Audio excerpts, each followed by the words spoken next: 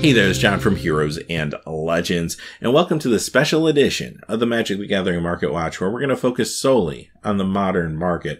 We're going to look at the top 10 hot cards this week in Modern, we're going to look at the top 10 cold cards this week in Modern, and we're going to talk about how the information revealed last week as far as what is going to be in Modern Masters 2017 has gone ahead and affected the market in both cards that have been reprinted, as well as, and maybe more importantly in some cases, cards that have not been reprinted. So first off, a couple quick notes about this video. We're not going to talk about Modern Masters 2017 individual prices at this point, because the singles market in a pre-release time period can be very volatile, and I don't want to put out any misinformation that could change within hours or minutes. So we're going to talk about the older counterparts of these cards today, and then later on when we get closer to the set release, or when the set releases, I will do a follow-up market watch where we look at specifically Modern Masters 2017 values, but that will be for another day. Secondly, I didn't want to put this video out for a few days after the full set reveal, which was Friday, just because the market was super volatile. And if you followed it at all, you know what I mean. There's been drastic spikes and back down, back up again with a lot of the cards. So I wanted to wait till it looked like things were starting to stabilize. And as of yesterday afternoon, I started to feel a little more comfortable that cards are starting to find their middle ground. So you'll notice that when we start looking at what the values have done, especially over the last 24 to 48 hours. Quickly before we get started, if you check out the description below, you'll find a couple ways to help support us. One is the Amazon affiliate store. If you make any purchases through any of those links, a small percentage will come back to help support the channel. Always helpful. Secondly, there's our Patreon page. So check that out. We're actually very close to our next goal, which is another token. Check that out. All right, let's get into the cards. So we're going to start off with the top 10 cards that have lost value this week, and you can pretty much imagine what you're going to see here. A lot of cards that are reprinted in Modern Masters 2017. Coming in at number 10 is Death Shadow, down $2.65 to $13.31. This card has some interesting recent history. Over the last few weeks, it has been very popular. It did great in a pair of GPs a few weeks ago. It won GP Vancouver, and because of that, there's been a highlighted spotlight on this card recently, which caused it to start to spike pretty hard, as you can see from the graph here.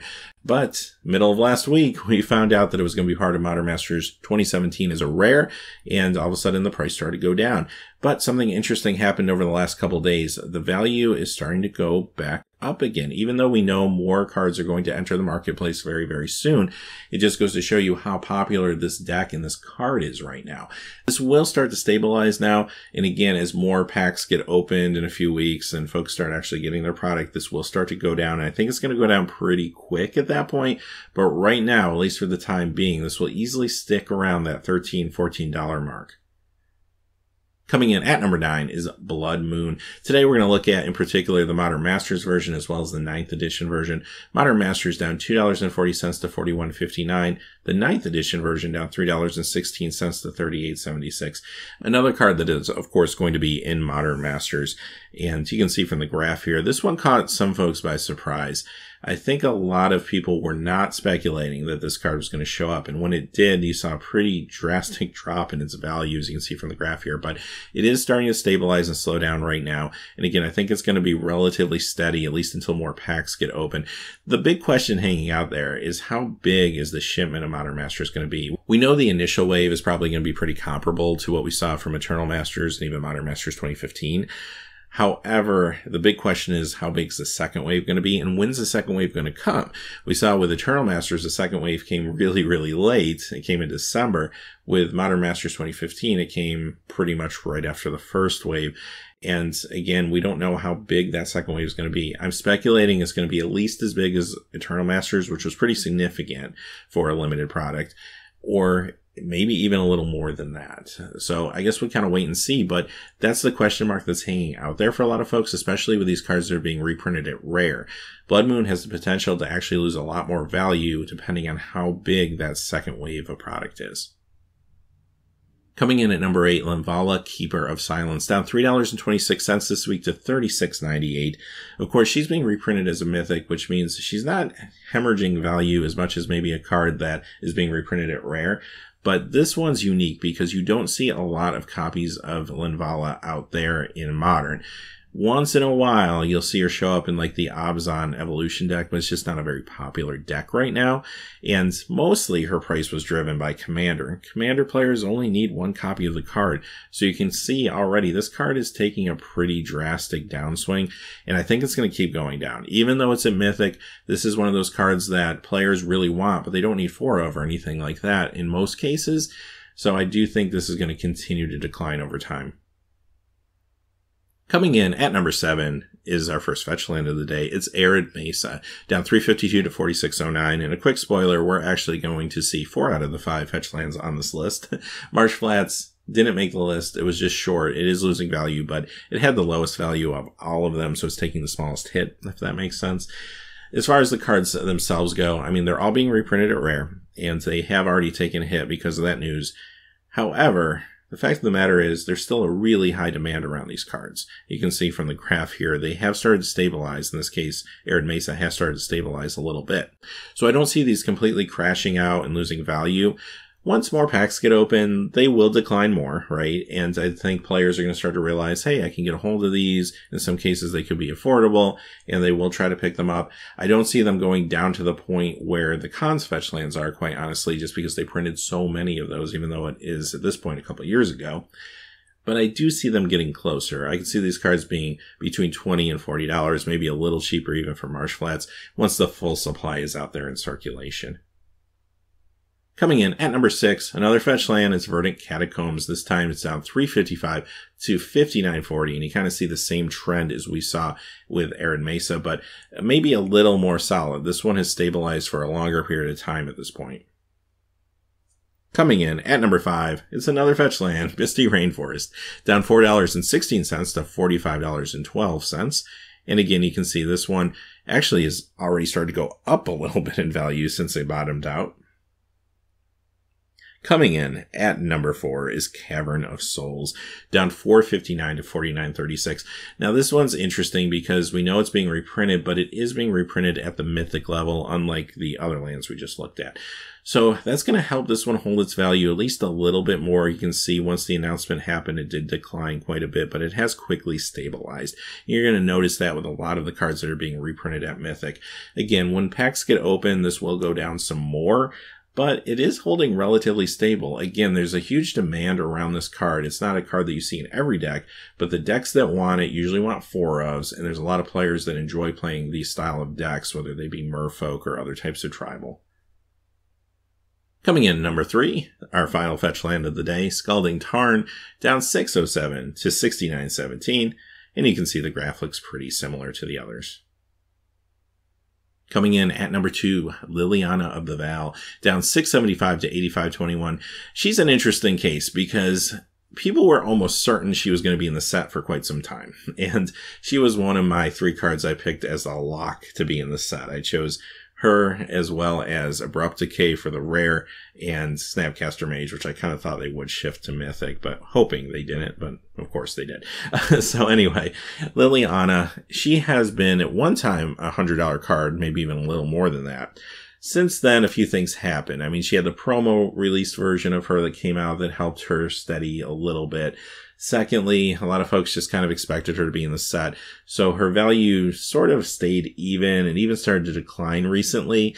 And even though she's seeing a pretty sharp decline right now, you can tell by her graph, she's not like bottoming out. She's not going down very quickly. And I think that's just because people have been preparing this for a while now. No one was surprised by this one. The big sellers knew this was coming, and they had already adjusted prices and have been adjusting prices for this for a little while. So you don't see a big drop with her, but it's at least a nice drop. It makes her a little more affordable. And again, she'll go down some more when more packs get open, but at least for right now, I think she's going to stay relatively steady.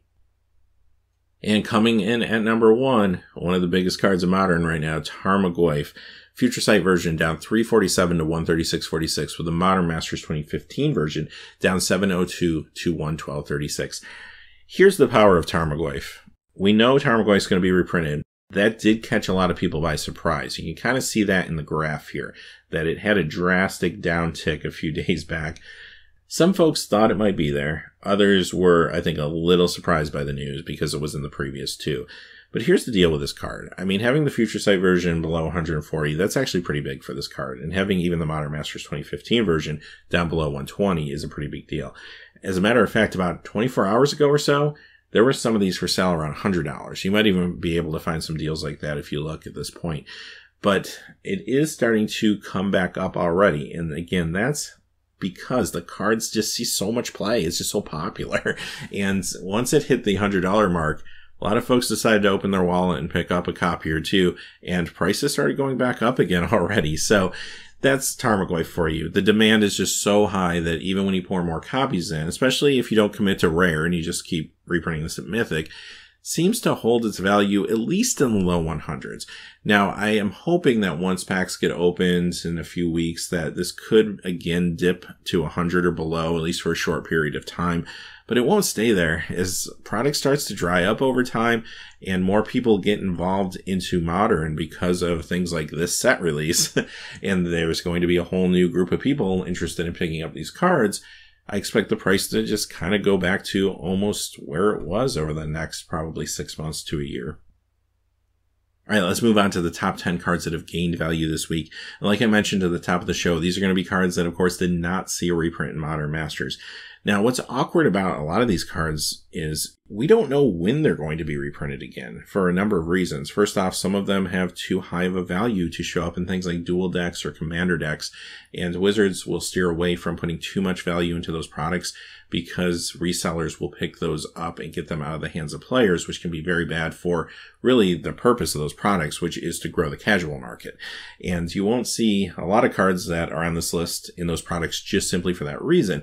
So that restricts them down to maybe an Eternal Masters set, another 2 years to wait for like another Modern Masters, maybe a From the Vault or something like that, perhaps a Conspiracy-esque set, but it does really limit the times that Wizards has a chance to reprint this, which means a lot of folks are just going to bite the bullet, buy the singles now, and even if it costs a little more, they're just going to do it, which is going to cause some inflation. So let's look at number 10. And that's Ancestral Vision, up 342 to 49.88. And this is a perfect example of what I was talking about. When the first Modern Masters came out, they did have a suspend theme in that set. However, the card was banned at that time, so it couldn't be in that set. And now you could have maybe tossed it in Modern Masters 2017, but really is Wizards going to do that without a suspend theme behind it? Probably not, at least from what we've seen in the past, right? It was reprinted in a dual deck at one point, but that ship's kind of sailed because the value is too high now. You're not going to see this for reasons I mentioned a few moments ago in Commander or dual decks.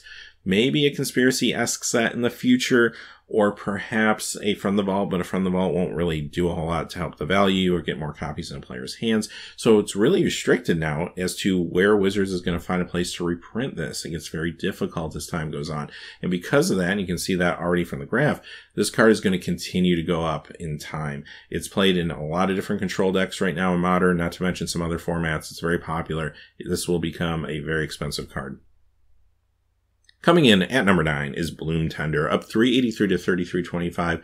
Another card with unique history. A few months back, this card spiked pretty hard, as you can see here, because Saffron Olive actually showcased this in a brew, and a Modern brew, as a matter of fact.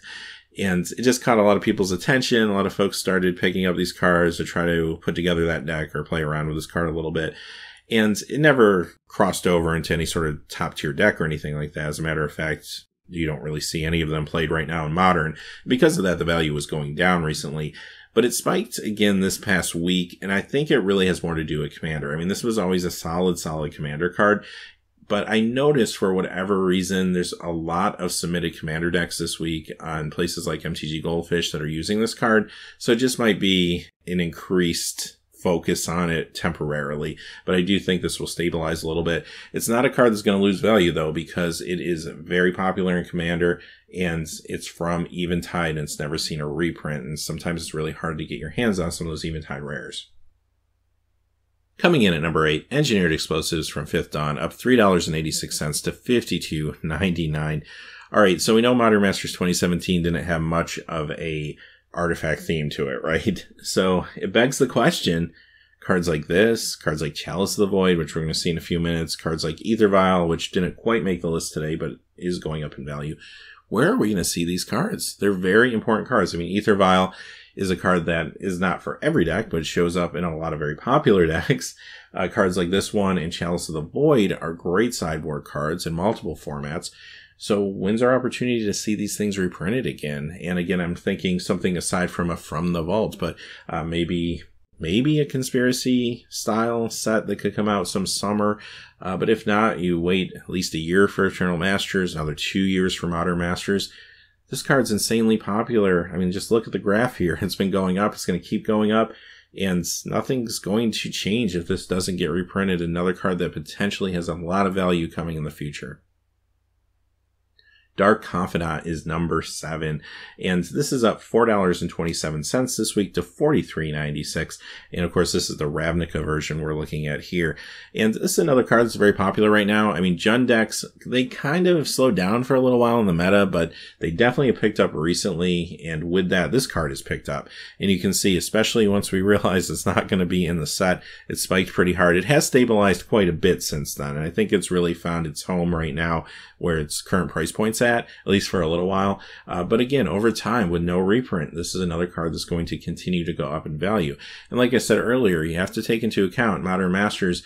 Not only does it give us great reprints and kind of almost put cards on quote-unquote sale for a little while, but it also brings a lot of new people into the format, which increases the demand for a lot of these cards, especially the ones that have not had a recent reprint.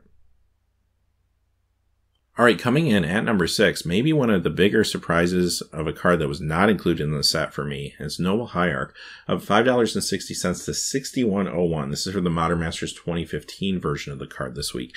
And here's the deal. This card, and I would say Kitchen Finks, maybe the two biggest omissions from the set. I do have a theory, though, that we're going to see Kitchen Finks in Amonkhet or Hour of Devastation. The reason I say that is because there was a leak a few weeks back where there was a picture of the Planeswalker decks, and you could read part of the Planeswalker cards, and there was a -1/-1 mechanic there.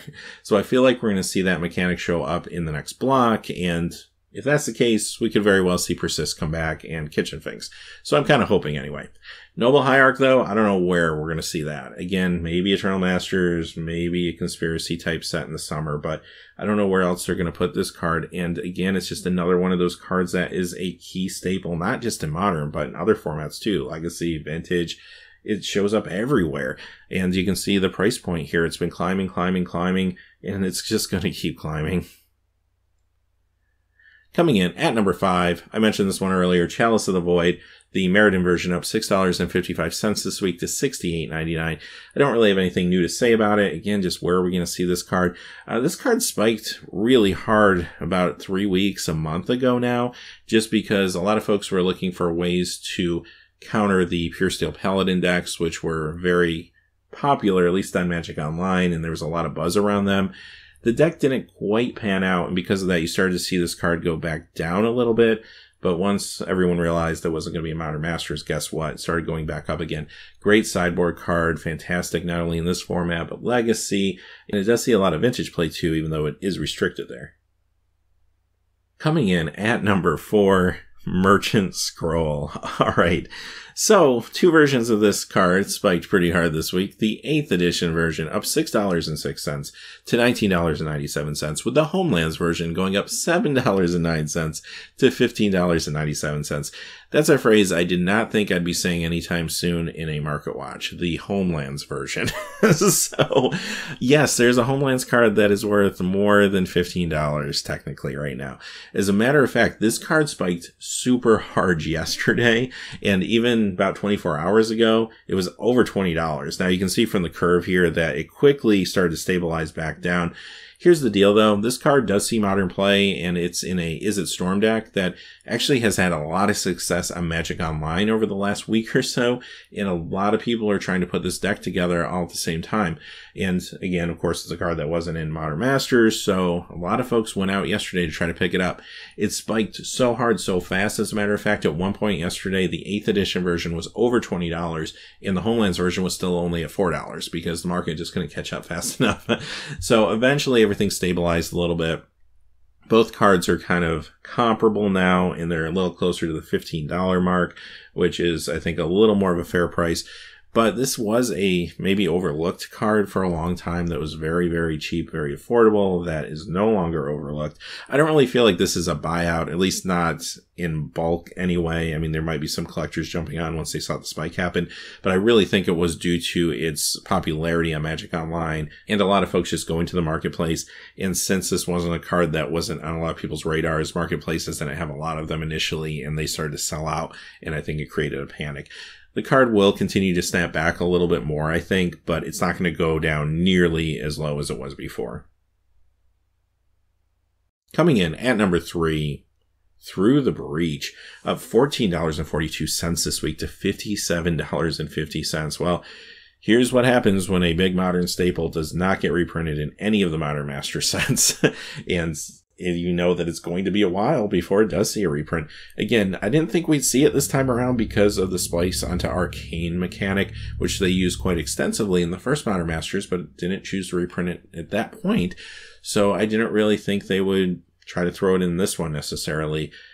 The question is, when do you reprint this card? Again, it has spiked pretty hard. It has snapped back a little bit since we found out it wasn't going to be in the set, and I do think it will continue to snap back a little more. But again, it's not going to go back down to where it was. Coming in at number 2, this one's a big one. Karn Liberated. The new Phyrexia version up $8.30 to $73, with the Modern Masters 2015 version up $15.63 this week to $69.99. Karn is the real deal, and another card players are asking, when are we going to see this again? If it wasn't in Modern Masters, where can this possibly show up? This card is incredibly popular due to the fact that Tron's doing real well in the meta too right now. Once Gitaxian Probe got banned, a lot of folks went to mid-range decks. Tron is great against mid-range decks, so you see a lot of folks playing with these cards. Eldrazi Tron is a newer version of the deck that's recently emerged. It's very popular, fan favorite deck that's doing well competitively. The key card in it, guess what, is skyrocketing right now, and we don't know when this is going to be reprinted. Now, if you look at the graph, this has not started to snap back yet from its spike. It will snap back a little bit, I have no doubt. But after that, it's going to keep climbing and climbing over time until we find a place to reprint this. And finally, coming in at number 1, pretty big card, and we're back to that Shadowmoor block again. Fulminator Mage. Modern Masters 2015 version up $15.73 this week to $33.99, with Shadowmoor going up $19.99 to $39.97. Again, another card that was not reprinted. A great sideboard card. Shows up in a lot of big decks like Jund, for example. And because of that, guess what? This thing is spiking. And again, a lot of these older rares from that time period, Shadowmoor, Eventide, Lorwyn, and Morningtide even, there was a very low print run. That was during the recession in the States. So there weren't as many of these things printed as other sets. So sometimes it's hard. Now, this did get a reprint, luckily, in Modern Masters 2015, or I wouldn't want to imagine what the value would be of this card at this point. But really, that wasn't enough to keep this thing stable. You can see from the graph here, this card too has not really started to see its snapback yet. So it will snap back, and I have no doubt over the next week or so, this will start to come down a little bit more. But again, it won't go back down to where it was, and then over time, it will slowly build more value if it doesn't see a reprint somewhere. Having said that, those are the cards for today, and that is the Market Watch. Now, we're going to be back Saturday with our regular edition of the Market Watch. We're going to look into some of the other formats as well, like Standard and Legacy. We'll also update you on what's happening in Modern in a few days. But until next time, hey, thanks for watching. Please remember to like and subscribe, and have a great day. Hey, thanks for watching. This video is made possible by the generous support of viewers like you on Patreon. Check out the description below for links to our Patreon page as well as our Amazon affiliate store, where a small percentage of all sales will also help support the channel. Finally, if you haven't had a chance yet to subscribe, hit that subscribe button so you don't miss any new videos on Heroes and Legends. Talk to you again soon, and have a great day.